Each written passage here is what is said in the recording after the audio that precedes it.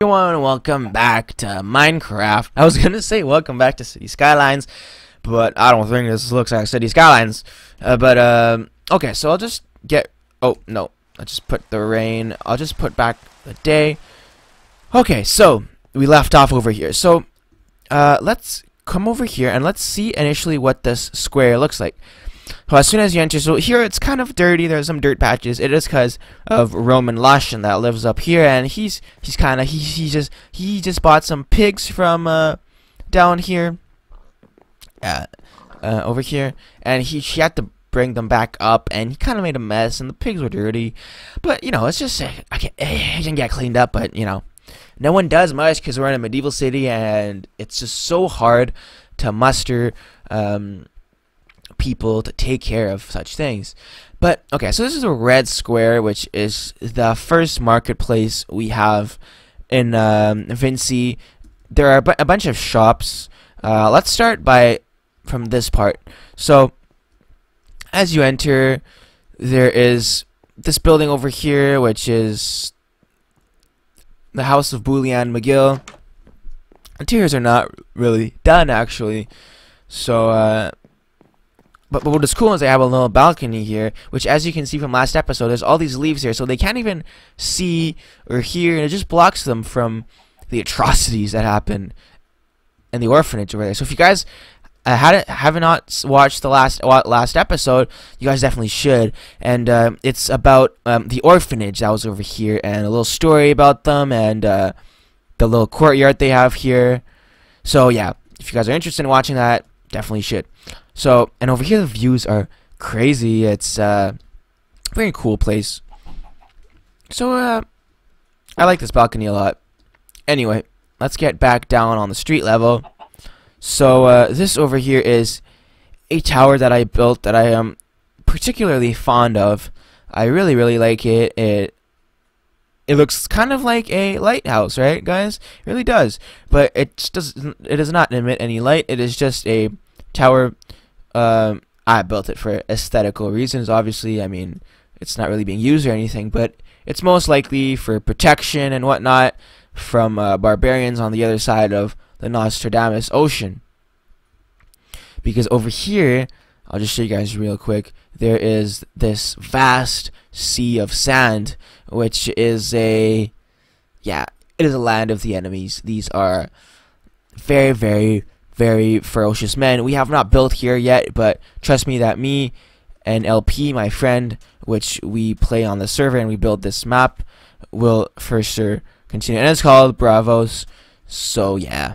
So this over here is that tower is the Vachon Tower, and that is the Cathedral Saint Gistvin, which we can see in the mist, which is not completed. So we put a lot of those signs. So that is a pretty interesting thing about this server. So we're only two people, me and my friend LP, that we build this map, and we've been doing it for 2 years now, and it is solely a medieval map.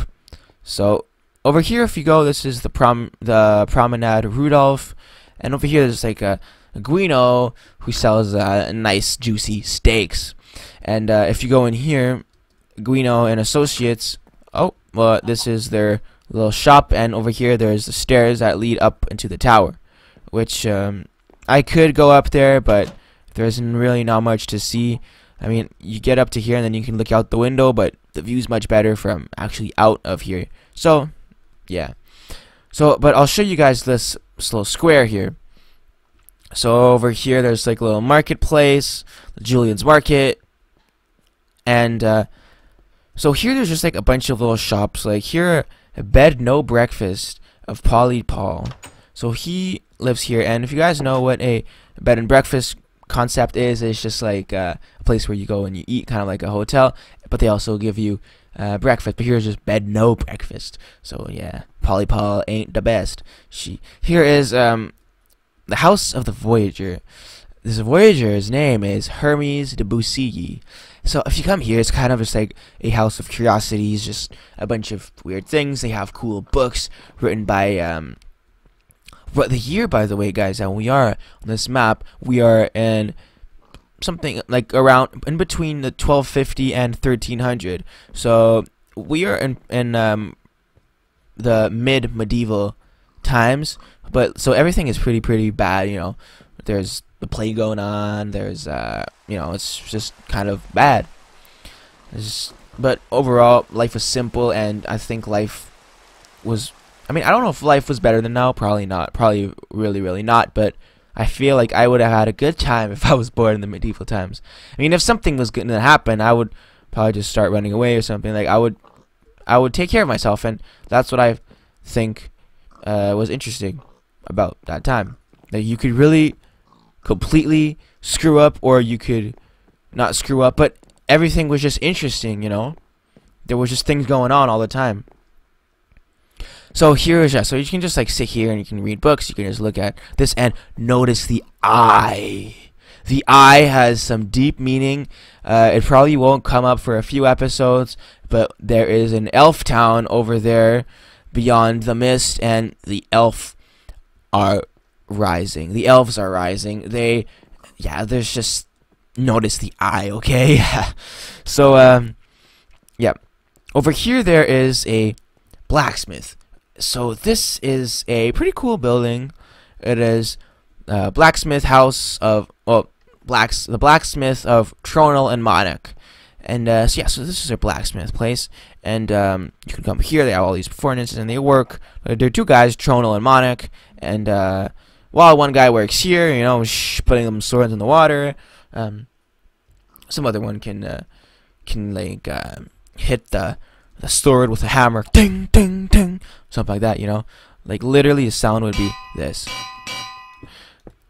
But yeah, and over here there's a very cool thing with the new block that was added in the patch of the magma block, which just really makes it a cool place of like a fire, of a cool blacksmith place. And here's a chimney. Then if you come up here, they have like a few armors that they've stored that they're gonna deliver to the customers eventually. A cool thing that I added is over here there are these grills over here, those iron bars, and then there's these trapdoors.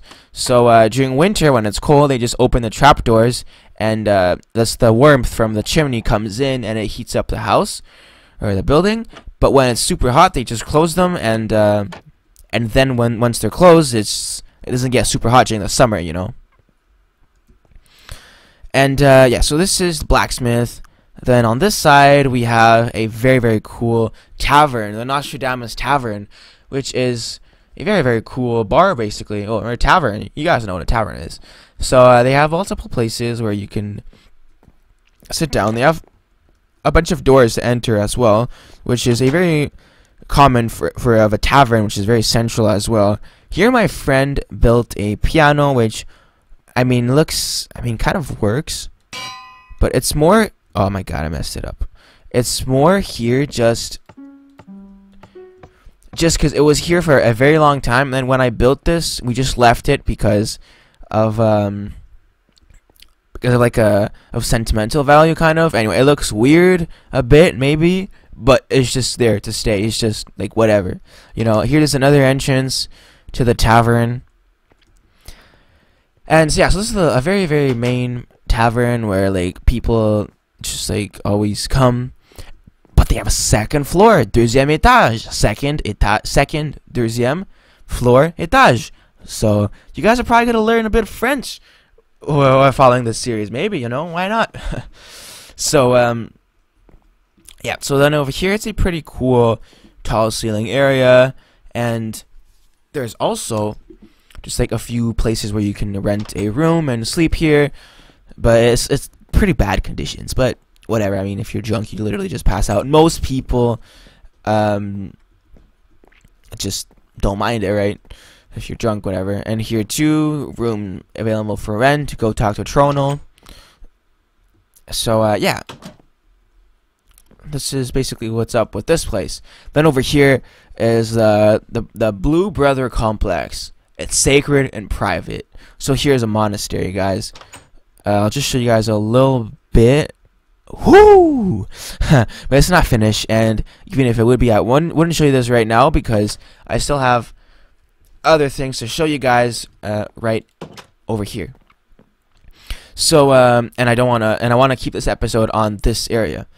So over here, what is very cool is that we have this little tunnel between these buildings that continues and leads to other houses. For example, here there lives a woman, a very smart woman by the name of Renette Mascouche. She is a very, very smart woman. She has read a lot of books, and she is also a trader from a Latin country. So she is of Latin origin. I mean, yeah, don't think about that too much. It's just there to sound interesting. So over here she has a very nice balcony, you know. It's all about that view, boys, and yeah. Then second floor is not much, but over here though is where she meets with all her clients, because she is a trader, and this is where she meets with them. And maybe some sketchy, not correct things happen here, maybe, but who's to say what, because everything could have been completely unjust back in the day in medieval times, because we are in like 1247, something like that. So yeah, but let's say I have a very nice room where she brings people with whom she signs contracts with. And here there is a interesting looking balcony which leads onto this road, and this giant building you see here, which is only one building, which is very huge, is a monastery building. So it is a building part of the clergy, which when I told you guys before that like, do not go there because it's sacred and it's private and the Blue Brothers live here. This is the building. So the tunnel over there, over here, this is that tunnel where we were, leads into this building, which I won't show you guys right now, and I'll just show you guys when I finish it, when I finish the building, because it's not complete. And this thing with the orange roof here is that passage which we were in. So I just showed you guys now the house of Renette Mascouche, but if we continue, here is the house of Roman Lochain, and yeah, it's just a pretty cool little house. Not too many details, but obviously I put in a balcony. I love putting balconies, and provides a very nice view. And this house can also be obviously accessible from street level over here. But yeah, it can. But it's just this tunnel is cool. It provides protection from invaders or such things, or just it's perfect. I mean, he has a bar right down here, you know. And there's also an entrance over here. This is called the Vimes Passage, and you can climb from the Red Marketplace here. So this is the Red Marketplace, and over here is something pretty cool. Over here is Chez Dom Garibaldi, and Dom Garibaldi is a person that rents boats for a living. And oh, so here it says, "Oh, beware! This is not a sincere establishment." So, you know, such things would not be uncommon to find on walls, and we still do now, but in different forms, such as graffiti and whatnot. But graffitis don't always have they don't like say like a sentence or whatever, but it is still a form of giving your opinion, just like on walls and whatnot. So over here, if you come, like I say, you rent boats and whatnot, and when you sit here, you talk to Dom Garibaldi, that boy, and it's just a cool time. And then once you've signed, you've paid, the boats will be available on the Nichois Quay. So you just walk a little bit. He shows you. He's like, "Oh, it's right over there, my friend. Go and just follow those signs. You're gonna find it." And so then you walk, and you kind of like scratching your head, like, "Oh, I don't know. Where am I going to go now? I hope I'm actually going to find that boat. He didn't trick me." But then you come down here, and the Leonidas port, where I showed you guys the pigs. Probably, like, if you guys watch all the episodes. If you guys, yeah,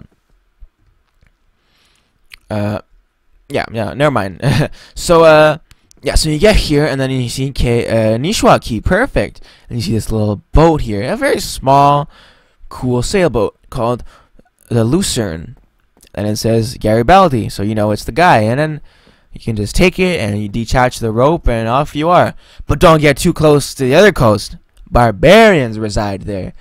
But watch out for that. That's why he signed, because he knows about those guys, and he doesn't want to.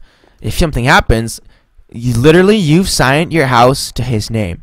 So this guy, that's why this guy over here says arnaque, which means I can't think of the exact word, but which means like, this is all a good business, all legitimate business. This guy's you know. So yeah, and I basically showed you guys most of what was on the red square.